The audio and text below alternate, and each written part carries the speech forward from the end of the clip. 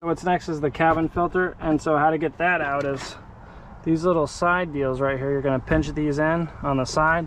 See, it's right there. And then, because it's holding it into position like this, so once you push those in, it'll just kind of flop inward. Here, I'll show you. All right, so just like that, we're going to pull it inward, and then we'll get this stuff out of here so it doesn't fall on the ground. All right, here's our cabin filter right here. And then to get to the bottom, you're gonna wanna push this back up and then just pull it, and then it'll come out just like that. See? And there we are. There's our, oh boy, look at all that.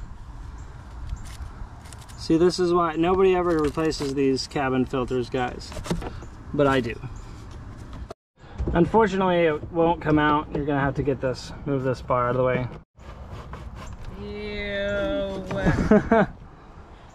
Oh, I said I didn't get to see that. Here's a little napkin. Okay, your hands are dirty anyways. Okay. Yeah, we're just gonna scoop our own out of here.